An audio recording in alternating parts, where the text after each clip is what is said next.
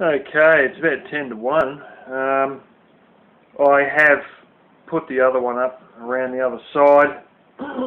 Not completely finished. Sort of stuffed up the downpipe initially, used a 45-degree angle, and it was too much of an angle, and it was actually going to go down straight and then go on a 45. Was not going to work. The gutter itself would have to be half pushed up higher just to make it happen, and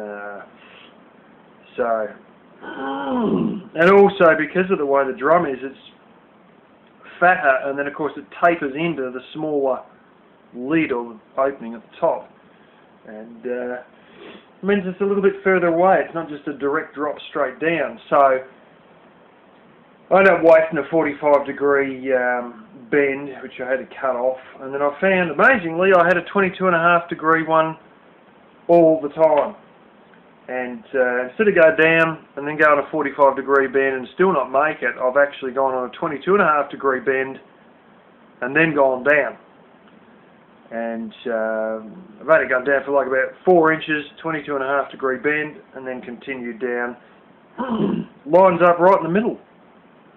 I scraped away a lot of the old grass, which I probably should just put in a bucket and try and carry away so it doesn't end up blowing all around the place. But there's a lot of dry grass there, and as you guys probably saw when I was pruning it, all in that corner.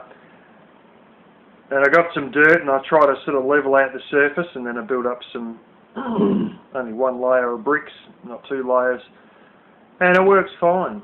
I've done the lace thing a little bit too big and the sides are flopping around, so I'm going to have to get the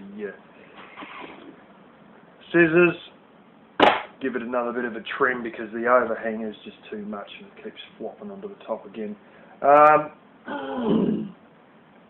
flattened out it. It's just propped up with a blimmin' mattock, which is like that pick thing I dig the serrated tussock out with, and a shovel jammed into the ground against, and then jammed against boxthorn and the rose bush. That mesh that I have got around, well, I went first to put around the one here that I ended up chucking out the driveway. I've flattened that out and I've sat that up, as I was saying, against the boxthorn with a shovel and a mattock and against the rose bush to try and just stop sheep going there temporarily while I eat some lunch. Later on I'll get some actual proper star pickets and slam into the ground, and might go and cut open the second one. I want to have one side that I can sort of open to go in there. And you know, with this one I got out here, I only got to loosen off 2 little bits of wire and I can sort of open it up. Just little shitty bits of blooming tyre wire for fencing that are only as thin as hell. In actual fact, I think it might be old electric fence wire that's as thin as hell. And I want a similar sort of thing there so I can actually open it up. And I've got plenty of sheep fencing, and I might get basic sheep fencing on the tank side, and on the solar panel side of the house, and on the other side, where the guttering is, I might have the actual mesh and be able to swing it open and closed. Beauty of this mesh is you've got a bit of overhang to be able to tie around. And anyway, you can just get little bits of tie wire and loop them through the holes in the post and sort of make yourself shitbox hinges as a result. And my uncle used to like to tie things off with string. I'm more a tie things off with wire person. Just like some people like nails, and I don't. I like screws, so I believe they're stronger. And one of the things I noticed with baling twine, which is what I'm usually referring to when I say string, is it all frays out of the shit house. It's frayed from the get-go. Even that little vent up in the top of my bedroom there, that is all the height at which, you know, closed, open or halfway. I've got 3 different screws and I've hooked a bit of baling twine on for that. And the amount of times the bloody baling twine gets twisted into the shit house, into the screw that I've just got it looped over the top of, you know, you're trying to get it off and it's just about, it turns to shit. So I'm not really as pro baling twine as most people. If you're a smart cooker, you get those carabiners, and I'm not saying, you know, those things they use for ropes, you know, the big clips, not those good ones like that. Not the other ones where you've got like almost like a bit of pipe tapped in the middle, like a nut, that you flick it open and then you close it and then you screw that up to hold. Not anything like that. You can get these shitty little ones that are made out of aluminium, and they're the same as what I've got down on the grapevines. And they're just like, there's a pack of 3 for friggin' $3, $4, $5, you know. You'd probably get them in the dollar store 2 for a bloody $1 in the States. And they're just an aluminium carabiner that bends pretty easily. They're a bit like those ones that people use sometimes for like their keys, hooking their keys onto their pants. Some of my pants have got like this extra little belt loop thing that's below where the belt loops are, that is designed just to hook your little. Some people use like a dog collar thing.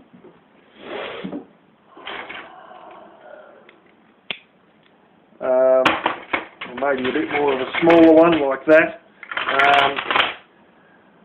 Other people have a carabiner clip, and I find the carabiner clips are real good because if you've got decent mesh, you can hook it around the 2 bits of mesh, and you can basically just hook one piece of mesh to the other, and then it closes it off. And because you're only buying for peanuts, you know, sure they aren't strong, but like it doesn't need to be terribly strong, and then you just clip them on like that. And they're not quite, you know, I could use a dog clip and all that, but probably a little bit more complicated than it needs to be, you know what I'm saying? It just sort of making it rather dramatic, because somehow I've got to, you know, unthread that key ring piece and yabba yabba yabba and all that, and for what, you know. But not saying I wouldn't use those, but the reality is I'm probably not going to go in there much, and I'll just use wire. But those carabiner clips are fantastic, just for basic stuff, you know, like just for making El Crapo gates that aren't really properly hinged, but it doesn't really matter because you're cheaping out. And, you know, like sheep, once they realise there's something there, they're different, they're sort of flighty, but say things like chooks and stuff like that ain't really going to bust into anything because they're not terribly strong animals, you know, and putting carabiner clips on things, you know, works out pretty good so long as you don't have raccoons, which we don't over here. But anyway, that's what I've got to do. I'll try and show you guys all this, but I'm going to have to turn the microphone off because the wind out there is freaking ridiculous.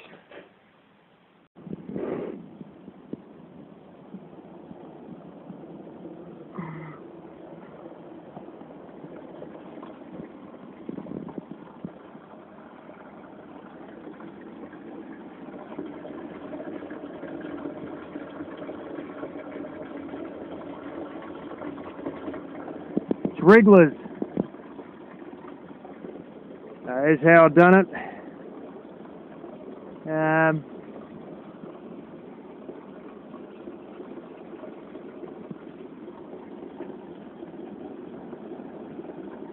I don't think they've put too much weight on that. I mean, it still seems all sealed and all good anyway.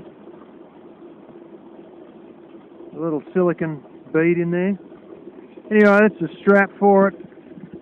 Belted back onto the old post, and this is just initially filling, as I say, a couple of bricks.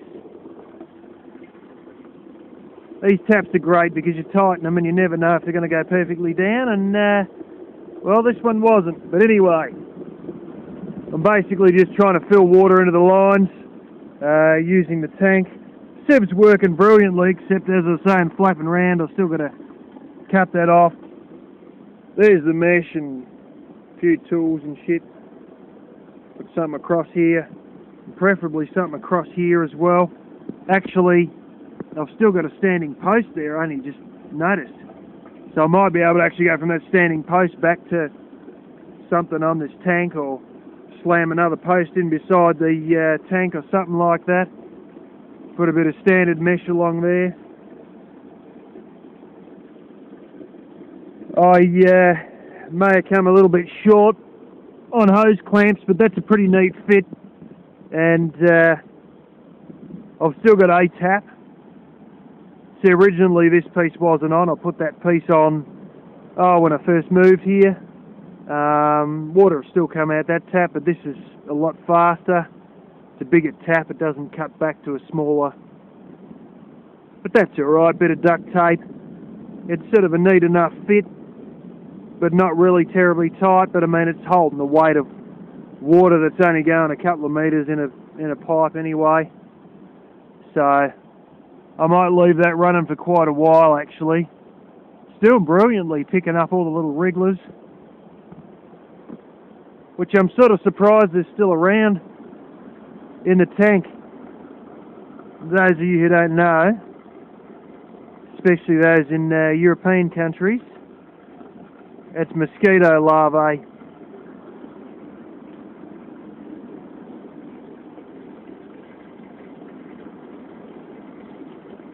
When they go through the hot water system, which they have once before, they kills them all with the heat of the hot water system.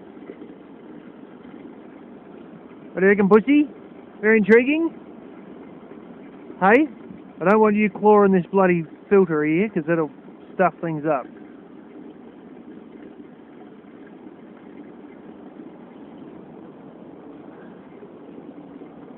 It should be starting to flow out. I might have an airlock in the line or some shit, I don't know.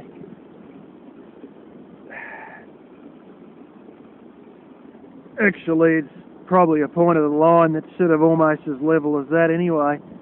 Just see what's going on here. Ah, that's right. It should be flowing out to it. It's only got a very small outlet. There's a hole already in there, but the hole's only bloody the size of about that thing there. Like it's only like a little half-inch blooming hole, or about 3/8 inch hole that comes out where the fitting goes on. So the fitting looks far bigger than it actually is in reality. I might paste this up a bit and fill her up and then just wait till it all...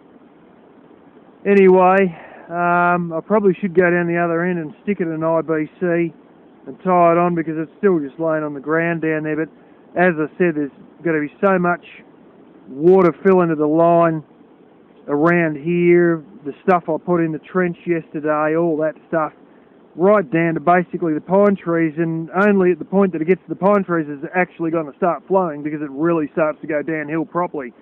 But all the same, I should go and hook up the line into an IBC, clip the last 2 metres off and tie it down with a bit of string. I know I said I don't like string, but I want to be able to undo it and change IBCs when I do have to change the IBCs down the hill. But this is the thing, I'm not joking. I mean, this tank's pretty full. Reasonably, you know, she'll be up around here, probably nearly to the overflow point. But all the same, it'll probably take more than all of this just to fill water into the lines. So this is one of these things where, same as I experienced the first time I filled up the house system, by the time water come from the water tank out there, right through into the bathroom, down in the laundry, there was so much line, it was hundreds of litres. I mean, that's 1 inch line, but this is 3/4 inch line, you know. And honestly, I was pumping for 20-25 minutes to fill a tank that should take 10 minutes to fill, and that was because it was all just going into the actual water line.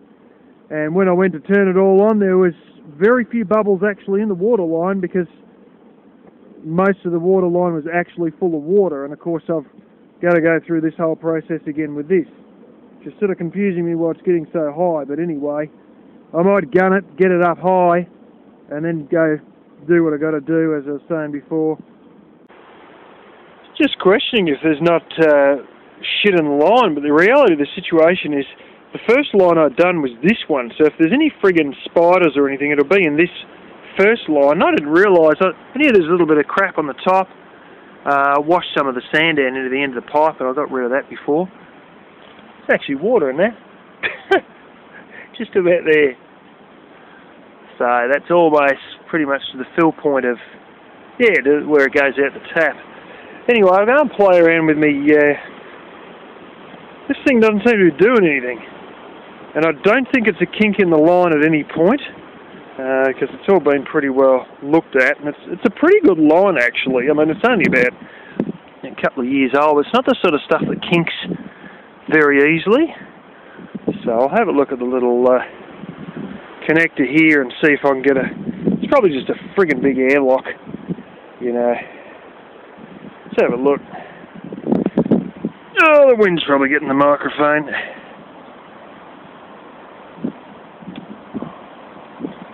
Whoa, yeah. Might have just been air. I can't even blow through the damn line. It's a really hard pressure. So I think there was one bit that's a bit kinked up. I may have to just replace a little stretch of line. I think it's somewhere in here. I probably shouldn't have even put it in to begin with, but you know, like it's a big bloody length and sort of look pretty alright, except this little bit of a kink in the middle. Anyway, I've got a few extra connectors or whatever, and I can always just put in a few extra meters of that same line. Don't really feel like digging this up, but I'll have a go at just getting the end of this out, because it ends right just here, and see if I can blow through one of these and try and work out what one's what. Yeah, pretty certain this one's the one at this side of the house, and that one's the one I've just been showing you. And it may be that bit that was crumpled was just fucked up, basically. This is the trouble, like, you know, massive long length, and you got this one little crimpled bit, and what am I supposed to do? Go to the other end of the line just to avoid the whole crimp? Just, she'll be right, yeah, she'll be right, or fucking right. And here we are. So, yeah, it's one of those things, people, if you can't blow down a water line, the friggin' water can't get down it either. And that's what it was an airlock. It's probably an airlock caused by this stupid crimp that I'm going to have to dig up and possibly replace. But I'll just see from this end first if I can blow up that way. And chances are I can't. And, yeah, got to go through and find a few connectors. I might have to go to my father's place and steal a couple of half-inch ones, or go through and see what other ones I've got, if any. There's these weird ones they use the cheapo ones to do vineyards, which work pretty rightish maybe, but not really my preference, but I might be having a choice right about now. I'm going around trying to look for my damn hoses that I used to use for that crappy little solar pump. Not 100% sure exactly where I've put them all, but I know I've got a few half-inch to half-inch connectors. You know, I have so many of these bloody three-way connectors, you'd barely believe it, but one joined to the other connector. Oh, don't know if we can do that for you, sir. I know I've got a few, though, because those little vinyl lines I used to have for what's his name? Sort of like this. This is a 3/4 one I got. But I need half-inch ones of those, and I've got a couple of those on the vinyl lines I used to use with that crappy little solar pump. You know, the little things like a little aquarium pump for transferring to IBCs before it shit itself, and I got the that other one that I was showing that time with the spraying the water in the washing machine, the 3/4 inch one. And more taps. I've got a strong feeling it may actually be out in the laundry. But I threw all those out on my shelving out there. Jeez, you got freaking trigger nozzles and everything, bloody saddle clamps for 2-inch lines, 90mm connectors, even the blooming, what's his name one there? Coleman, shower heads, that's a beauty, that one, nut and tail. There's nothing like having plenty of connectors and crap like that. What is that one? That was a biogas experiment that didn't quite happen. When you can see it, it's the top off one of those 4 or 5 gallon cubes. and tapped into it, actually threaded into the lid, is a tap. My father amazingly had a thread that was the right size for this tap. That's actually, the tap itself has actually got a thread on one side and a barb on the other end. Anyway, it was all too dry and it never fermented properly or anything like that. These are the other ones I've got, these step-down size ones to run your little shower head lines. Step down from 1/2 inch to, shit, I think it's like a 6 mil or something.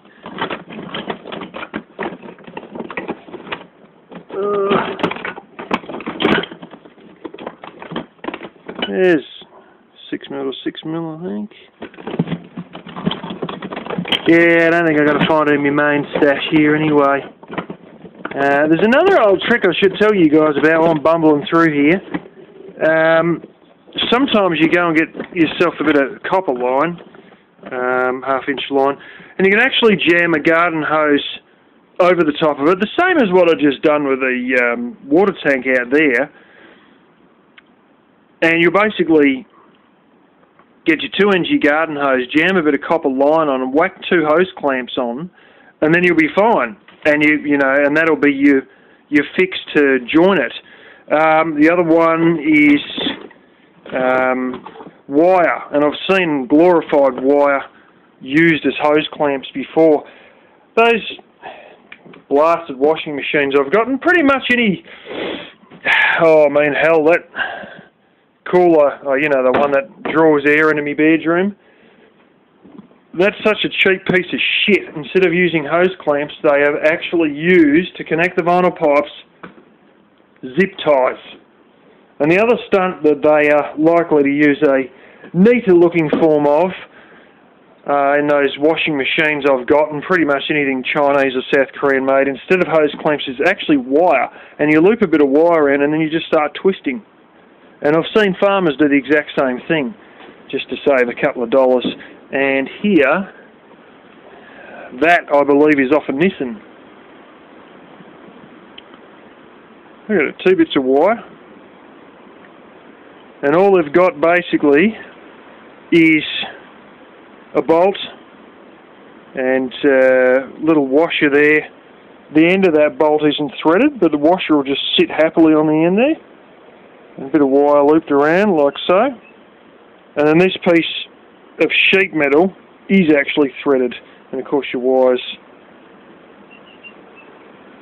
go into that through 2 holes that are drilled, and yeah, you just keep spinning and the washer will always stay in place, and then it just tightens, and that's it, 2 bits of freaking wire, That's Nissan, that's Japanese. I know because I got that off the Nissan that went to scrap metal. Anyway, I used to leave them out here, these lines, but anyway, I'll keep looking. But instead of boring the shit out of you going through my stash here, I'll show you where I've screwed up. This is it here.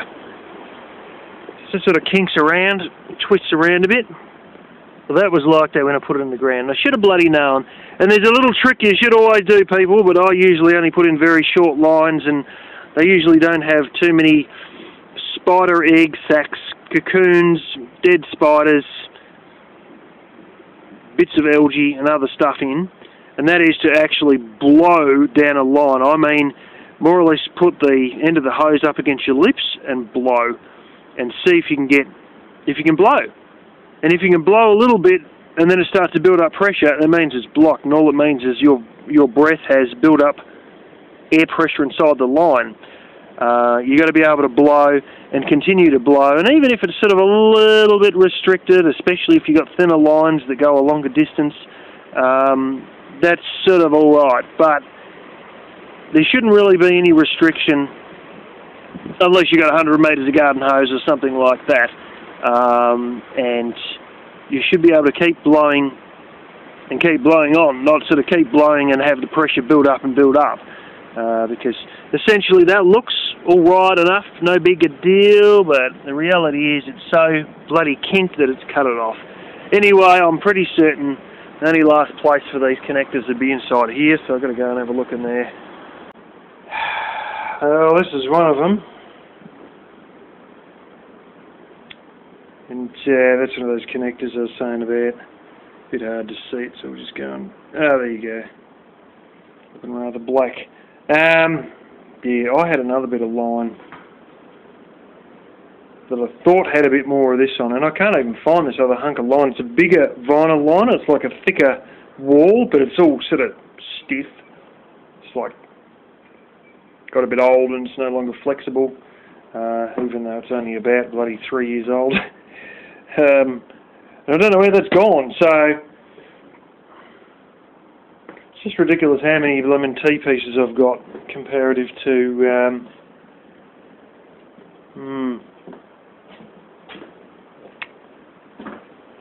I'm going to have to go through my stash. When I had a big clean up, I got all of these similar things and put them all in together, in most cases. And yeah, I'd hope to find another one of those, but if I can't find another one of those, I can just replace that line anyway, but it means digging up frickin' 8 metres more of shit that I just buried yesterday, and I don't really feel like doing all that all over again. So, yeah, I'll tip my box out on the ground and see if I've got a second one of these. But that's one, so that's a start.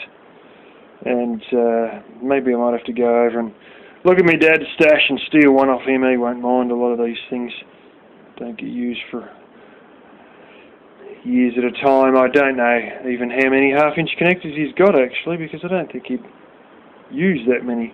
These, by the way, you just push one side one way and one the other, which I can't tend to do with my fingers, but with pliers you can do it quite easily. And yeah, bloody beauty. I was going through trying to look for more stuff, and I found a tap with another one of those little connectors, like the hose clamp El Crapo plastic ones I just showed you. I thought, beauty. Got 2 hose clamps are on the go. Found a whole stack more hose clamps. Those 2 bigger ones will be fine for sure. And I was rumbling through all this stuff, spewing shit all over the damn ground. And then I'd already pushed something out that was sitting on the ground without even looking at it. I remember this now. This was when I was playing around with either something to do with the wood hot water system anyway. And as usual I always say, well, I'll do it like this and I'll have an extra bit of that and I'll need an extra one of them, and then I'll realise that I don't need that because one bit hooks into the other and I don't need to use multiple connectors, or I've already got a tap that's got barbs built into the tap initially, as opposed to, you know, using something like that and then an individual tap screwed into it, blah blah blah. And I remember this mob that gave me all these bits. Now they just let you jam it all in your pocket, but earlier they used to put them in these little bags for you. Sure as eggs, 1, 2 brand new, unused half-inch connectors in there, along with another one of those little bloomin' hose clamp things.